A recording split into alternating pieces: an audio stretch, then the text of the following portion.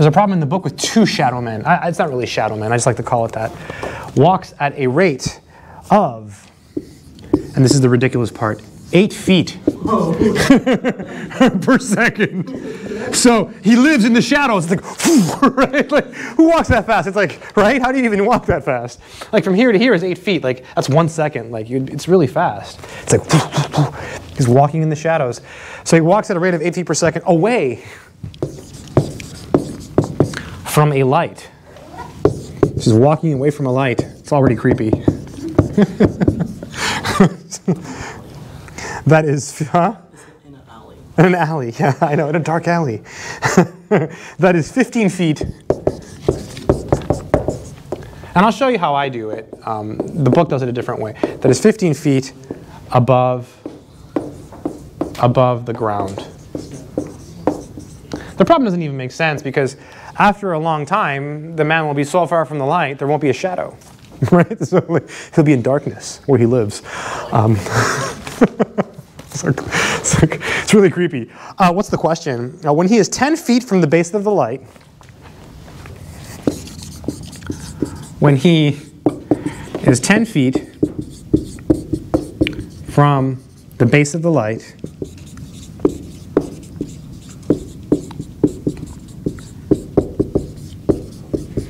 when he is 10 feet from the base of the light, at what rate is the tip of his shadow moving? Wow.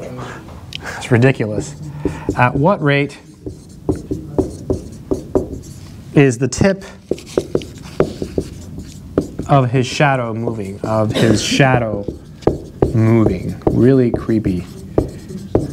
Give me some time to write it, and we'll go over it very slowly. Do we have to find how long his shadow is? Yeah. Yes, we will. Yeah. That's also part A. So part A is that. Part B. Yeah, there is a part B. Part B wants to know at what rate is the length of his shadow changing. So B, when he is 10 feet away, so when he is 10 feet away, at what rate is the length of his shadow moving? So at what rate is the length of his shadow moving? So is the length of his shadow moving, of his shadow.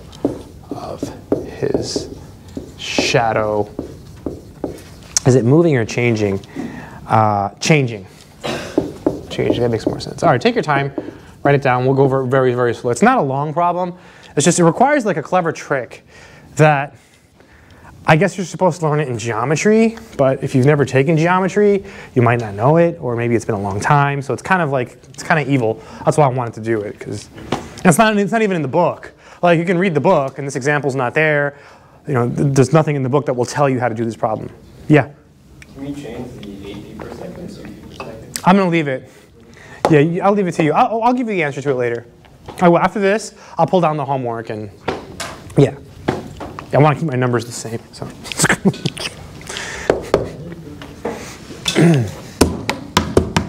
All right, so I'm going to draw the picture of what's going on. So solution. So here's the light. It's a light shining in the darkness.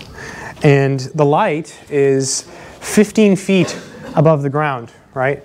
So this distance is 15. Okay, that's 15. And then here's the shadow, here's the man. I'm going to call him a shadow man. He's a tall man. He's 6 feet tall. Right. He's an angry man. I want to not talk to him. And then notice that if you look at the top of his head, it forms a triangle. All right, so this will be the tip of his shadow. This is the shadow he's casting, right? The light's behind him. Right? It's really creepy. You have to know how to do this. Like, what?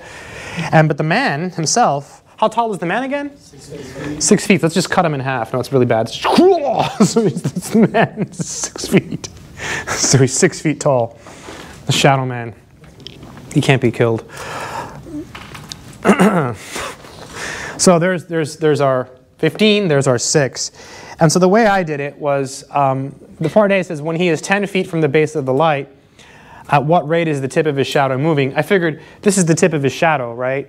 So I should give that a reasonable name. So I decided to call that y. And then his distance from the light, I called that x. You can use different variables. That's just what I chose when I did it. Okay. So again, you can call this y and you can call this x. It's just completely arbitrary, right? I'm just sticking to my notes so I don't mess up. So I called his distance from the light x and the tip of his shadow y. Now we can write down what we're given and what we need, because we need these two things, right? This is how far he is, and this is the tip of his shadow. So we need to give them names. Okay, so we're given. Let's see, what are we given and what do we need? So we're given how fast he walks. He walks at a rate of 8 feet per second, so away from a light. So x is how far he is. So how fast he walks would be what? dx dt. Yeah, so we're given dx dt, and that must be equal to 8. He's a supernatural being. We did the math. He could do an 11-minute mile. 11-minute mile? Yeah. So he's basically running / jogging. Really, running is that fast? 8 feet per second? I should go run and just see. Okay, so I want to test it. I can run that fast? I can do 11 mile. I mean, it's really slow. All right, so need, wow, I can beat him. So we need, what do we need? Oh, when he is 10 feet from the base of the light. So in this part, we need dy dt, right? At x equals 10. Yeah, thanks, Josh. X equals 10. All right, so here's the hard part in this problem. It's coming up with, well, that picture is ridiculous too, but coming up with the equation. So I don't know if you all know this. I'll put it in like a little box up here, call it like on a side.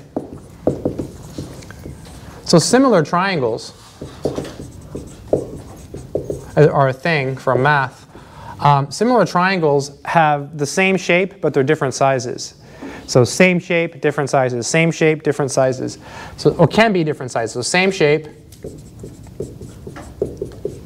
can be different sizes. That's something with similar triangles. Where do you learn that? I guess geometry? I mean, have you all seen this before? The similar triangle thing? Yeah, I had never seen it either until this class when I took Calculus 1 in college, and I didn't understand it.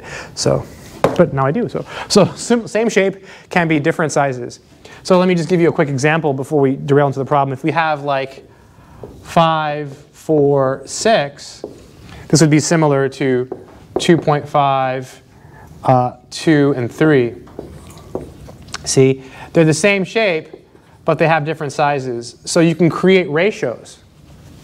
So I can do stuff like 4 over 6 equals 2 over 3. You see that? 5 over 6 equals that over that. Or you can do 5 over 2.5 is 2. That's the same thing as 6 over 3. You see, you can create equations like that by dividing things all day long, right? It's really cool. So you can divide random stuff, like 4 over 6 is 2 over 3. I'll write it, look. 4 over 6 is 2 over 3. It works. It's really cool math.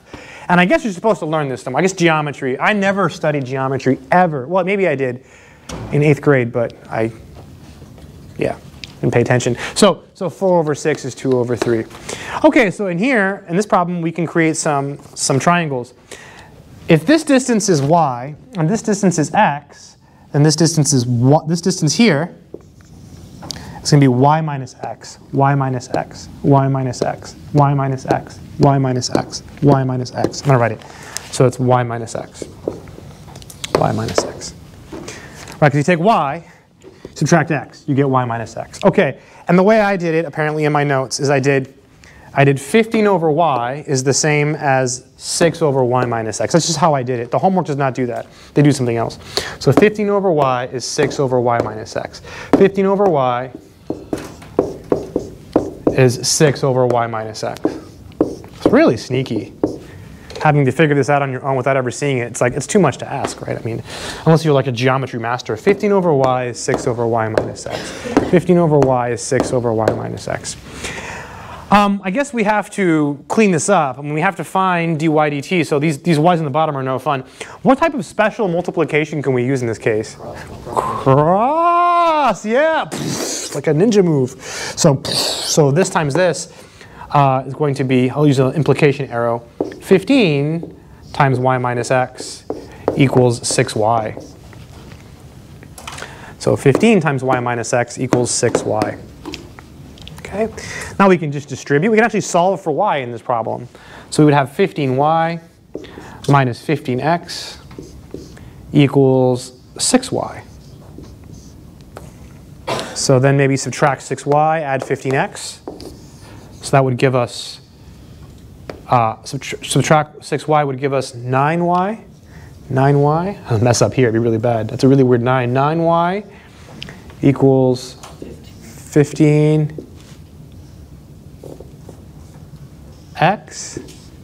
x, divide by 9. So we get 15x over 9. So that means that y would be simply divided by 3, right? We get 5x, 5/3 x? 5/3 x. Really clean, like no, not messy at all. This is the worst part. Like this is the part, it's like, whoa, how'd you come up with that? Like this is the ridiculous part, right? I mean, it's just like completely out of nowhere compared to the other questions. You can do all the homework, then you get to this one, the shadow man. Some people hate this problem. It's like, it's famous because people don't like it. So now we can take the derivative, right, dy dt. So dy dt is simply 5/3 and then just dx dt, right, dx dt.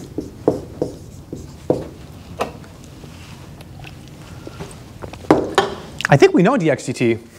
It's 8, yeah, it's 8. It's 8. So it's going to be 5/3 times 8. So 40/3. And I guess it's feet per second, right? And that's it. You don't have to worry about plugging in the 10 because there's nowhere to plug it into, right?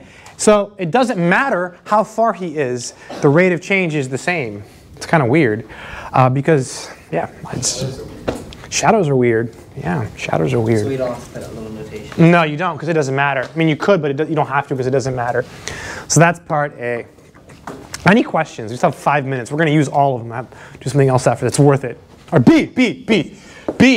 It says, at what rate is the length of his shadow changing? So you just do y minus x and take the derivative of that. So for part B, you just do d dt of y minus x. It doesn't matter how far he is because you see it's not going to matter. There's not going to be a variable here. So d dt of y minus x means take the derivative of this. This is the length of his shadow. So the rate of change with respect to time of the length of his shadow. This is dy dt minus dx dt. Right? It's really weird. There's no extra, you never need this in the problem. You never have to plug it in. It doesn't matter how far he is according to this problem, which doesn't really make a lot of sense, I think. So dy dt, I think we figured it out before. That was this, 40/3. And then dx dt 8. 24. Ah, good, yes. Because 8 is 24/3, good. So minus 24/3. So 40/3 minus 24/3 is 16/3 feet per second. Ridiculous. Which, again, I don't think makes very much sense. Because if he goes really far, the shadow is going to disappear, right? Because the light only goes so far. Eventually, you'll be in darkness.